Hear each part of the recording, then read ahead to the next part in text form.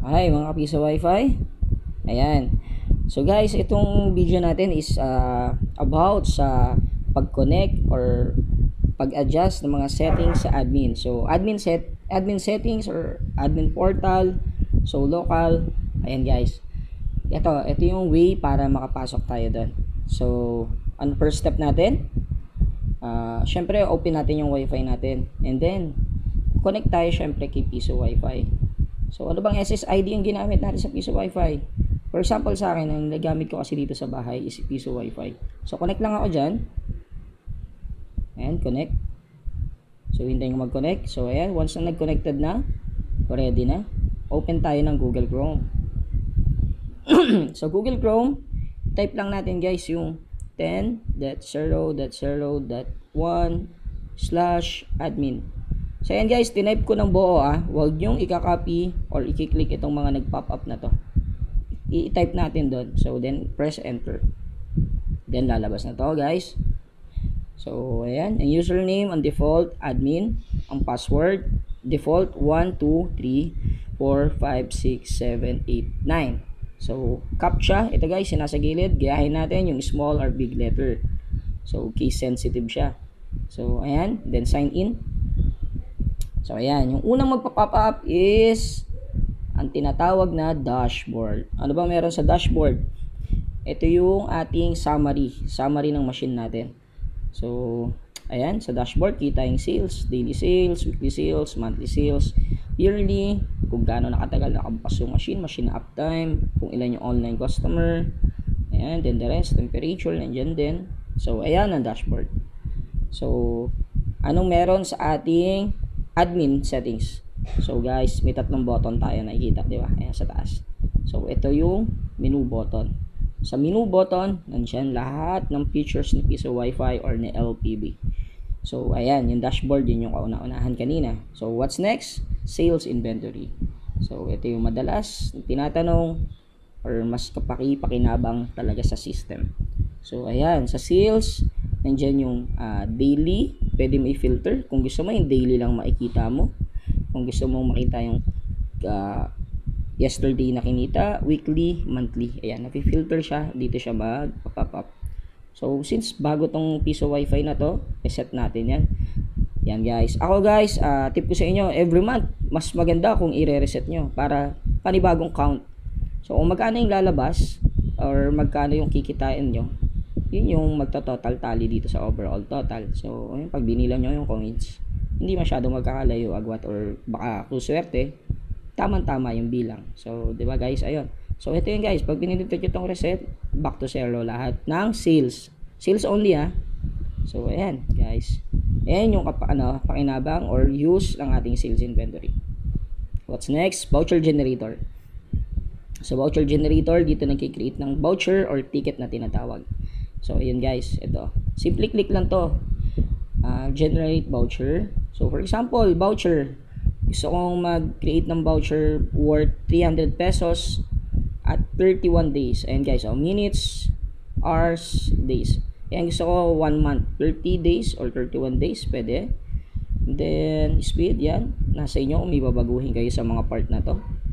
So, voucher, kunyari gusto ko gawin 3. Generate voucher. So, ayan. So, tatanungin nyo, para saan ang voucher? Ayan guys, di ba may 3 voucher? Para saan ang voucher? Itong voucher guys, kunyari gusto nating ibenta. Ayun nga kasi 300 pesos, kunyari for 1 month. So, ang tagal ihulog nun guys, or ang daming coins nun. So, ayan, pwede mo i-offer kay customer mo na, may tinda akong voucher. Ito yung code, So, isusulat mo lang sa papel to. Actually guys, code generator din naman yung system. Pero kung yun kung ayaw mo nga ng ganong sistema, pwede mo isulat yan sa papel. So, saan yan ini-insert? Dito yan guys, ini-insert yung sa client portal natin na tinatawag. So, ito, 10.0.0.1. So, ayan. So, dito guys, yung sa voucher guys dito. Ayan. Ipi-paste niya lang yan dyan. So, ayan guys, kanina nakita nyo, 31 days. So, ngayon naging 62 days. So, ayan, na doble, ibig sabihin, nag-take effect yung ating voucher. So, Balik tayo dito sa ating admin menu o admin settings. So ayan guys, pinakita ko lang sa inyo yung use ng voucher. So ayan, ito pa isa sa importante, timer rates. Sa timer rates dito binabago ang amount, time, and pwede kayo magdagdag ng ating mga promo rates. So since ayan, meron tayong value ng piso, 5, 10, at 25 pesos. Piso natin is 12 minutes, 5 peso natin is 1 hour, 10 peso natin is 3 hours, 25 is for 1 day. For example, gusto mong baguhin si piso, gusto mo 10 minutes lang. Ito lang guys, oh, pindutin nyo tong plus button. And then actions, click nyo to, edit. Then change nyo na to, piso, yan, still piso. Minutes, 10 minutes, syempre, ayan, ito, leave it lang na yan. And then edit. Ayan na guys, kita nyo. Kanina 12 pesos to. 12 minutes. So, ang amount is 1 peso. Ayan, 12 minutes pala, sorry. Ayan, na-change natin. So, nag-take effect. Ganon din sa 5, 10, or 25. Pag gusto nating baguhin, click lang natin itong mga plus sign na to. So, gusto mo magdagdag. For example, add rates. Ayun na nga, 300 pesos for 1 month. So, number of days, 31 days or 30 days. It's up to you. Then, click add. Ayan guys. Ayan na guys, nadagdag na siya. Pero na tayong 300 pesos for 31 days. So pag nagulig si customer natin ng 300 pesos doon, automatic 31 days yun. So yan yung promo. Kasi nga naman, di ba? Everyday natin is 25. 25 times 7, magkano ba? So hindi niya makukuha tong 300 na to. Etong 300 na to, napakamura as 1 month promo. Pero may maghulog man sa'yo niyan. Swerte ka na rin. Kasi nga, ayun, one-time payment, may 300 pesos ka na for a month. So, ayan, what's next? Tigpasan na natin yung iba kasi medyo hindi pa naman kailangan or hindi importante as a newbie or first timer sa Pisowifi. So, ito guys, ayan, isa sa maganda at importante, speed limiter. Sa speed limiter, merong global speed limiter at merong default per user speed limiter. So, unahin natin syempre yung global speed limiter. Global speed limiter, parang tinatanong neto kung gaano ba kabilis yung internet mong gustong gamitin para kay Pisowifi. For example, meron kang 100 Mbps. Yung 50 Mbps mo, gusto mo ma-remain yun sa bahay nyo, gamitin nyo yun sa inyo lang, 50 Mbps, yung 50 Mbps. And then, may natira kang 50 Mbps, yun ang gusto mo ngayon ipasa kay Pisowifi. So, iset mo yun as 50 Mbps. Parang makonsume niya lang 50 instead of 100. Pero kunyari, yayamanin naman. Gusto mo yung Pisowifi 100 Mbps. Since 100 Mbps naman yung internet mo, gusto mo iset ngayon i-full package mo sa Pisowifi may 100 Mbps. Hindi iset mo ng 100 Mbps. Ayan. So okay na yun. So ito naman, default per user speed limiter. Every gadgets, every cellphone, laptops, computer na i-insert money doon or insert coins sa ating Pisowifi vending machine, 2 Mbps lang siya per user. So, pwede nga natin gawing 1. Which is okay na yan kasi yung ating LPB naman, meron yung built-in prioritization na sa mga port. So, ayan, mas prioritize niya yung games, Mobile Legends, Call of Duty, and then nag-update naman sa LPB para sa mga port. So guys, ito, remain nyo to, tip sa inyo, remain nyo lang na 2 Mbps. Pero nasa inyo guys, kung galante kayo, gusto nyo 5, kung gusto nyo mas mabilis, diba? Pero ayun kasi, para maiwasan natin yung hina-hotspot yung mga cellphone, ayan, medyo iset lang natin siya na mababa.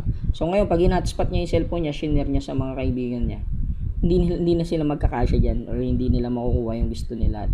Mabagal. So ayan, sapat na yung 2 Mbps. Then guys, huwag natin kakalimutan mag-save. Save changes. Ayun, nag-save na dito sa taas. Kita natin. So ano pa ba? Sa maintenance tab. Dito sa maintenance tab guys, pakita ko sa inyo yung naka-license na yung machine natin. Nandito rin yung auto pixel na tinatawag. Ayan. So ayan guys, nakita nyo, congratulations. Your machine is fully activated. Ibig sabihin guys, may license key tayo. What's good pag may license key? Syempre hindi siya trial version. The same time, lifetime to. As long as yung web developer natin, yung web server natin naka-up, nandiyan lang yan. Hindi yan mawawala, hindi yan masisira. So ayan, fully activated, license. Ito guys, sa baba, isa sa importante, auto pixel. Kapag ka medyo inubo, sinipon, or in short, medyo nagkaroon ng topa o sakit yung Pisowifi natin, punta agad tayo dito guys. Click natin yung OTA Fixer. Ito, click natin tong OTA. And then wait natin mag 100% to or mag-succeed. And then, after nun, wait, bilang tayo ng mga 2 to 5 minutes, i-restart natin yung machine. Paano i-restart yung machine? Guys, hindi itong reset ha, huwag nyo i-click yan. Ang pag-restart ng machine, pwede mong hugutin na lang sa saksakan. And then, ibalik mo na lang. So, ayan. Pero, pwede rin guys, dito guys, kita nyo, diba, sa menu button, tatlo yan. Itong nasa gitna, i-click nyo. Ayan reboot, ayan yung restart button. So, ayan ha. What's next? Portal settings. Ayan. Ano ba tong portal settings na to guys? Yan yung settings para dito guys. Oh. Ito yung portal na tinatawag natin. Pansin nyo guys, walang ibang ano. Kasi dinisable ko kanina kasi gusto kong pakita sa inyo na magte-take effect yung gagawin natin. So, ayan. Portal settings, buy time. Ang buy time, enable lang yan. Buy charging, o since wala tayong charging, disable. Buy voucher, disable natin. View rates, di ba guys, kanina na naka-enable. Kasi, ayun yung view rates. Oh. Wi-Fi rates. So, naka-enable siya. So, clickable siya. Gumagana. So, ano pa ba? Charging rates, wala na. Lagpasan na natin yan guys, wala na yan. So, ito pala. Auto pause. Anong gamit ni auto pause? Guys, applicable to, for example, nag-shutdown, restart, or blackout. Ayun nga, namatay yung machine mo, nag-brown out or blackout sa location nyo, nag-restart yung machine, nag-error, nag-fluctuate yung kuryente nyo. Automatic guys, yung mga nakakonect sa inyong client, mag-stop time or pause time. Diba? Anong maganda doon? Hindi sila magre-reklamo ngayon guys, na kasi, kuya, sabihin nila sa'yo, or ate, sayang naman yung hulog ko dyan. Kasi namatay yung machine mo eh. So, yung hulog namin nasayang. So, hindi nila pwedeng i-reason out yan. Kasi nga, automatic pag namatay or nag-error yung Pisowifi natin, automatic guys, mag-i-stop time sila. So, di ba? Napakaganda ng software na to that naisip yung gawin. So, ayan. Ano pa ba? Ayan. Tulipasan na natin yan guys. Wala naman na masyadong binabago dyan. So, ayan, then save changes guys. Again, don't forget to save changes. Save changes, ayun, nag-appear na, nag-green, okay na. Insert coin mode, enable natin yan syempre. Post time, ayun guys. Pakita ko sa inyo, i-enable ko to ha. So, ayan, save changes. Ayan, save changes. So, ayan guys, dito muna tayo ulit ha. Insert coin mode, enable, and post time na enable. Guys, itong isa, huwag nyo na itong gamitin. Hindi ko gusto to. Or, depende sa inyo. Pero yun guys, basahin nyo. Convert time to voucher. Ibig sabihin yung time niya, pwedeng gawing voucher at pwede niyang pamigay. So, ayun guys. Dito tayo sa insert coin at post time. Ano ba yun? Ayan guys. So, kita nyo, in-enable ko. Ayun yun, yung pag in-enable mo yun, meron tayong insert money button. Siyempre, kailangan insert money button tayo. Kasi pag wala to, hindi tayo makakabenta ng oras or hindi tayo makakabenta ng wifi. So, ayan. Simple lang. Pag pinindot ko yung insert money, lang, kuha tayo ng coins. Ayan guys, oh. Ibig sabihin na ito, pwede na tayo mag-insert money. Ayan guys. Tatry natin vision yung machine. Oh, nakita pa ako, commercial. Ayan guys, yung machine nyo. So, na-green lights, ibig sabihin, pwede mag-insert coin. Ayan. Kita nyo guys.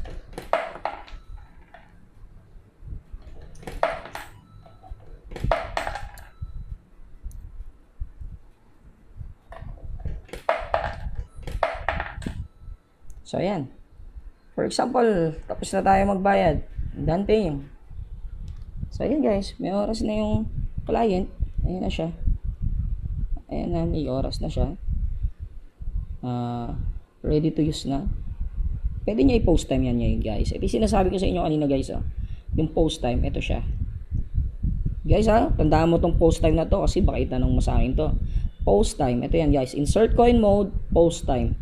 So, pwede siya mag-post, di ba? Kasi naka-enable to eh. Pero ayaw mo siya may post time, gusto mo running time lang siya. Nadidikay yung ano niya, yung oras niya. Gamitin niya man o hindi magpo-post time 'yon. Ayun. So, balik tayo dito. May post time kanina guys, diba? Yung kulay pula. Ngayon nawala na siya. Hindi na siya pwede mag-post time. Running time na siya. Gamitin man nyo hindi yung Pisowifi. As long as naka-power on yung Pisowifi mo. Ayan. Dire-diretso lang yan. Gumagana yan. So, ayan. Guys ha. Ayan yung sa insert coin mode. So, ganoon din sa voucher. Naka-disable yung post time. So, ayan guys. Ano pa ba? The rest guys, huwag nyo na munang galawin as a beginner.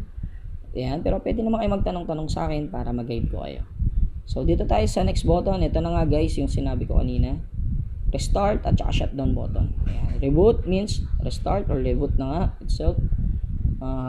Shutdown na yun, pwede mo rito patayin yung machine. So, since hindi naman natin gagawin muna ngayon yan, dito tayo sa dulo. Ito yung profile mo guys. Sa profile, andito yung account mo. Ayan, bendo owner. Ikaw yung bendo owner. So, may profile, tayo yan or ikaw yan. Ayan, yung kanina, di ba? Nag-login tayo sa sa unang part ng video, admin. And then, password natin guys, di ba kanina? 1 to 9. So, yan dyan, pwede mo nang baguhin. So, pag binago mo, it's up to you anong password. And then, save lang. So, ayan, mag-successful naman siya. So, ayan, your account enable access to everything. Ayan, syempre nga, ikaw admin account eh. So, yun man. Ito pa yung isa, di ba? Nakita niya. Ayan guys, click niyo yung Victory V. And then, ayan, dito tayo sa next part. Kanina yung my profile. Ayan guys, itong account manager. Para saan to? Syempre, sub account. Nyari, meron tayong kasosyo sa Pisowifi machine. Ito, gawa mo siya ng account. So, create sub account. For example, ang pangalan niya gusto mo ilagay dyan is client. Password niya 1 to 5. Kunwari lang din. Nasa iyo yan kung anong gusto mong password o nasa kanya. Permission. Ayan guys, di ba kanina, yung as an owner, permission mo everything. Lahat yan may check. Pero ayan, kunyari nga, may kasosyo ka. Eh, ano bang mas magandang ibigay lang kay kasosyo mo? So, bigyan natin siya ng access sa sales inventory para kita niya yung kinikita nyo kasi mag-asosyo kayo. So, ayun, para hindi niya isipin na dinadayo mo siya sa kita, pakita mo sa kanya sales inventory. So, ayan, since sales inventory lang yung binigay mo sa kanyang permission, so, ang clickable niya lang kapag nag-login account siya sa, kunyari, may account na siya, di ba guys? Nag-login siya. Gusto niya makita kasi yung magkano kinikita ng machine. Once na pinindot niya itong menu button, ang clickable niya lang sa lahat ng to is itong sales inventory. So, yan. Makikita niya to, guys. Yan. Pero hindi niya to marireset, ha. Makikita niya lang, mag-review niya yung daily sales, yesterday sales, or etc. So, ngayon, kiklik niya kunyari yung voucher generator. Hindi niya makiklik. Hindi niya yan mapapasok. Hindi niya yan mata-timer rates. Hindi niya yan lahat may edit. So, ayun lang. Sales inventory. Ayun, guys. I think naituro ko naman yung mga importante. Then the rest, and guys, PM lang tayo. At ayun, sana nakatulong tong video na to guys. Ayan, God bless sa inyo, and good luck sa Pisowifi business. Maraming salamat po.